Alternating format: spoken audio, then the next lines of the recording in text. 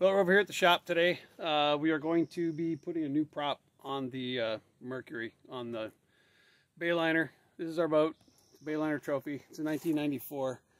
It's old, but the motors, the 115 Optimax is, I want to say that thing is a 2005. Where'd it go? There it is. 2005, and the little one's a 2006. So we got a Pro Kicker and a 115 Mercury. Anyway, make a long story short, I made a huge mistake one time coming back from salmon fishing. We were fishing off the coast of Whidbey Island, and we were coming back into Keystone, the boat launch there, and it also shares with the Whidbey, or not the Whidbey, the Washington State Ferry. And I misread the tide chart, and it was a minus tide coming back in, and that little boat launch there is narrow, and when you put a ferry in there and about 12 other boats trying to go in and out, dude, I'm telling you, it was not fun. Anyway, tide was out, it was pretty low, and I took a big old bite out of the prop. Not this one. This is the reason why I'm changing, because this is a 19 pitch prop.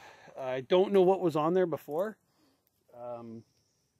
So when I got a new prop for it, I just said, hey, just give me a prop. I had no idea. It's kind of inexperienced with this stuff, because this boat used to get up and go out of the water pretty good.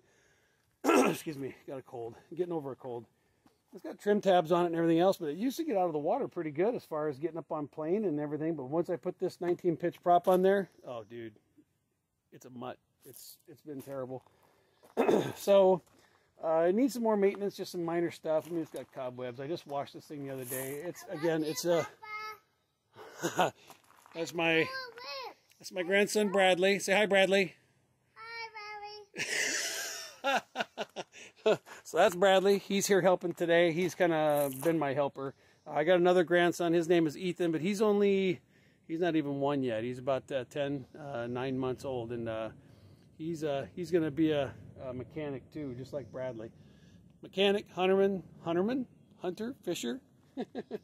But anyway, so that's our plan today. Is Bradley and I are going to tackle this prop. You want to get up there? Yeah. Go ahead, hop in there, bud. You can't. Look how high that is. It's pretty high, huh? Yeah, so could you lift away? You want me to lift you up there? Yeah. Okay. You could. Hang on just a sec. Let's see here. Let's turn this thing like this. There. You ready? 1, 2, 3, jump. Oh, you're getting heavy. That is for to stand on. Like I said, we just cleaned the boat. We took all the upholstery out of it.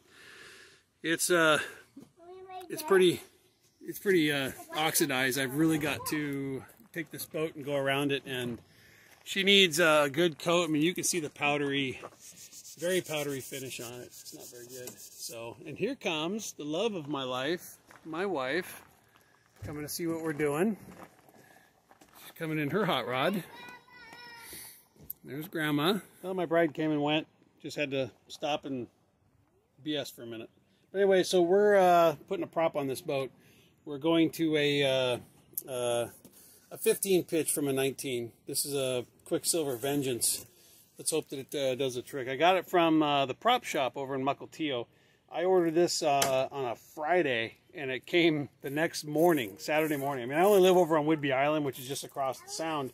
But still, it was just amazing to me how quick it came.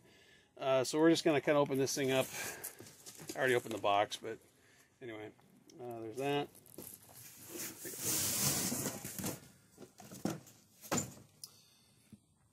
And what do you know? I'm sorry, it's not a Vengeance, it's a Nemesis.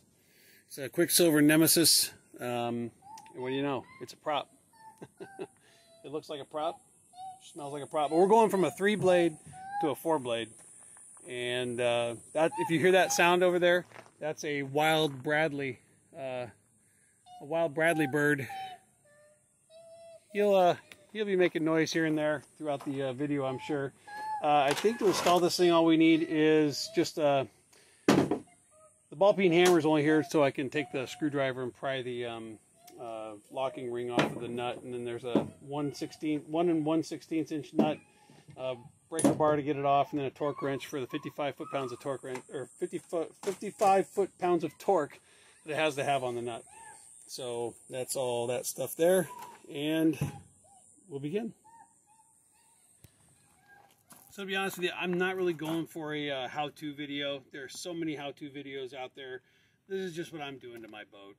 We're hoping this thing works. Like I said, long story short, this thing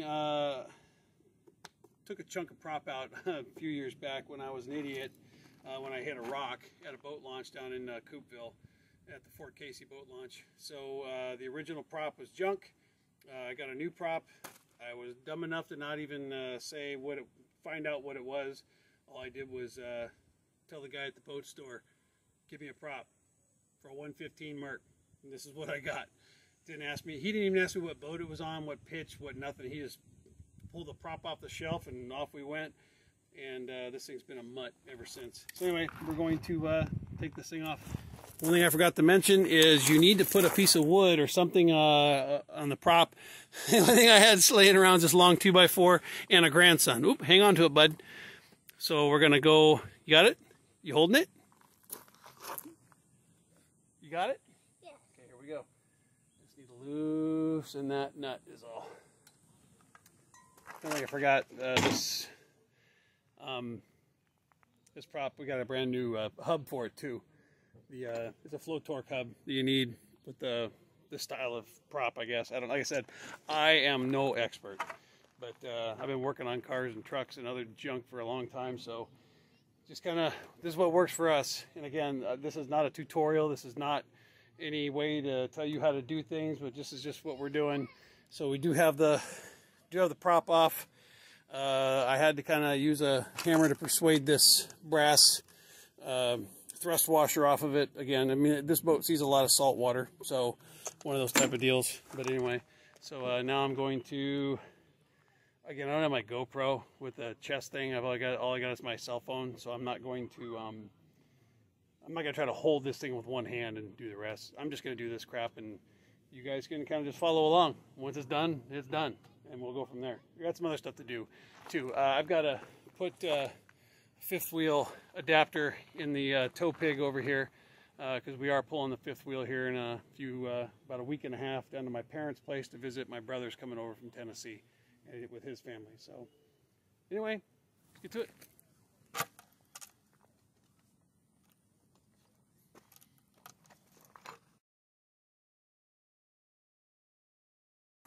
New brass washer, and it's got a tapered end on it. The lip, kind of, I guess you'd call it the lip, faces out, but the taper, it can only go on one way. It can't go on that way. It goes on that way. The seat's on the taper.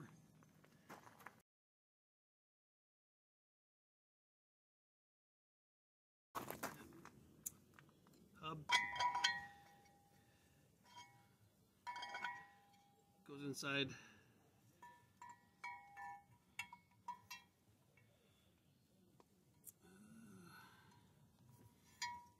Seats. Wow. And this spline shaft.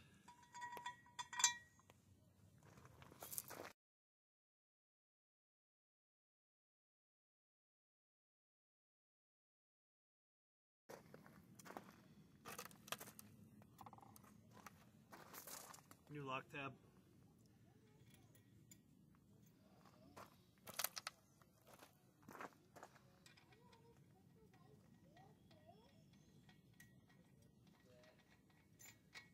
Might as well show it. New nut, old nut.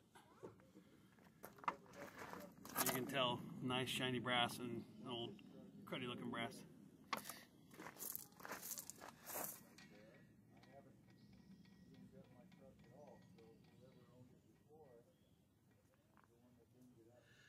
Alright, snug it up. And call for your assistant. Bradley! Come here, bud.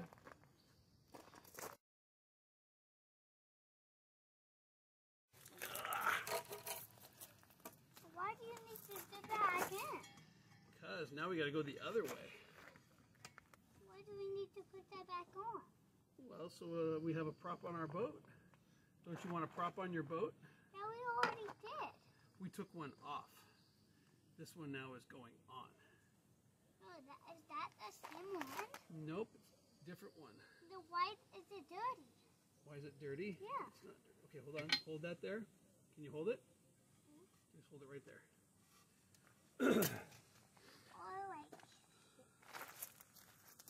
Or like that. Look down there. Down there in that camera. Say hi. Hi. Who is that? That's you. No, who are we talking You're just talking to YouTube world. to? Are you talking to ourselves? Kinda, for the time being. What do you Alright, so mean, here's kinda? 50, 1, 2, 3, 4, 5. Alright, you ready to hold that piece of wood? Here, you come over on the other side. I didn't realize that you were blocking the camera. You hold that. My lovely assistant Bradley is going to hold that for us. Got it? Hold it right. Hold on. Right there. There we go. Ooh. That was at 55 pretty quick. Okay. Stuck. It's stuck. There we go. How's that? Thanks, buddy. Who are we talking to?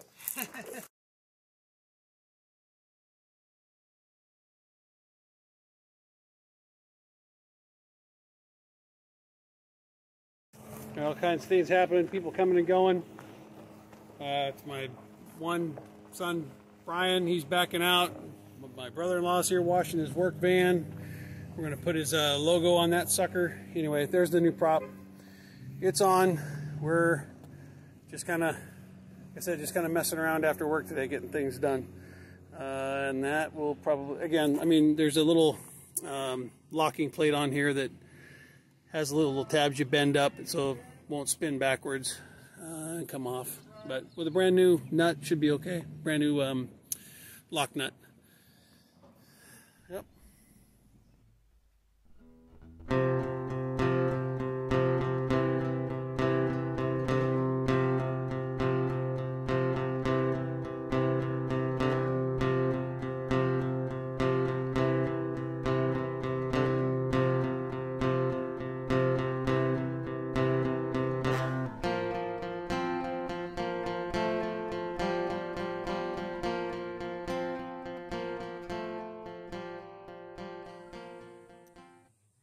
I'd like to throw another big shout out to the prop shop over in Muckleteal.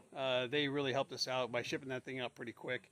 It was a couple days back, but they did send it. It wasn't even overnight. It just got here the next day. Again, we just live across Puget Sound, but still, it's pretty cool to get it the next day. And Chris over at the prop shop told me that if it doesn't work for us, send her back, and they'll send us another one until we get the right one we want.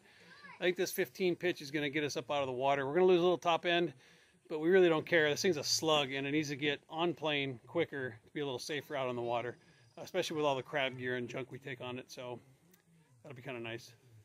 So anyway, thanks, Chris, at the prop shop.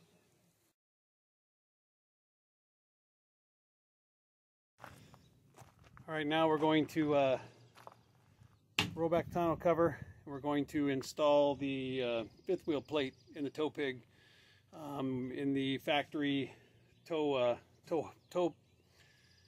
holes, whatever the heck you call them. It's this thing's set up with the factory tow hitch package for the fifth wheel. So I had to buy a plate, got it from Demco, and I'll have that out here in a second. All right, first things first, I got to pull these pucks out of the back of my truck to get my hitch in there. Let's get after it. This is my lovely assistant, my brother-in-law, Rob. Oh, hi. He's here to, I guess, be some muscle. Blow. But anyway, we are going to pull these pucks out of here real quick, and then we can install the hitch adapter. You ready to lift some stuff out of the shop? Of course.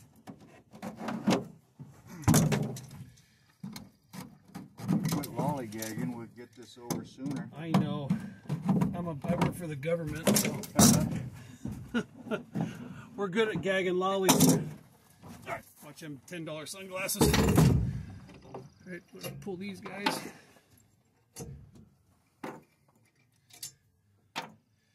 Because these go, see how it's lined up there? All right, so we line these up. They go inside the pucks, inside the holes, as my lovely assistant Rob will demonstrate. Then after that, Ouch. careful, she'll bite you. All right, I had a rubber mallet out here somewhere. It's on that box down below. Wait just a sec. Some of them are pretty tight.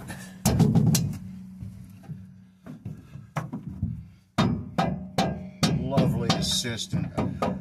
I've never been called that before.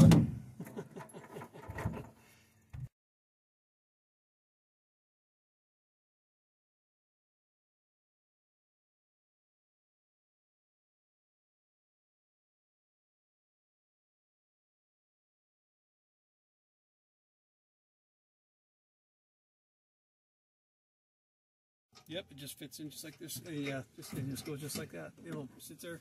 So this is 25K fifth wheel plate. We've got a 16K hitch, which will go in at a later time. But because we got a flat on the trailer, I got to tow it over to the tire shop. Probably tomorrow or the next day. I got to call him. Hoorah! Thanks for the help. Yeah, man. So this concludes our day. Tow Pig got the part of the fifth wheel hitch put in. The boat has a new prop on it. We have crabbing coming up on July 1st. King salmon on July 16th. So we're getting ready for the opener. My other son, Brian, he's the one that was here. Well, my other son. I got two. So he just got a electric pot puller. It's used, but I got to wire it. I had a gas pot puller for this thing, but just heavy, loud, cumbersome. We now have an electric one. I think it's going to be the bee's knees when it comes to pulling pots. We'll possibly, I think we missed shrimping this year. We don't know if we're going to go any shrimp. I'm kind of a pussy when it comes to going out in the water. I got to stay near shore, and I got to take meclizine and patches behind my ears, and it's a big weenie. I went tuna fishing out on the coast, out of Westport. Geez, been going on 5-6 years ago now, with Offshore Northwest, Captain Carey. If you ever want to go on a really cool tuna trip, Captain Carey's your guy. Offshore Northwest. We got into the tuna. It was great, but within 2 hours out of a 6 to 8 hour trip, I was chumming over the side. It was not fun anymore, but the tuna was good. So luckily there was a couple other dudes on board that boat that were a beast. They were beasts. We were able to reel in the rest of the fish for all of us weenies.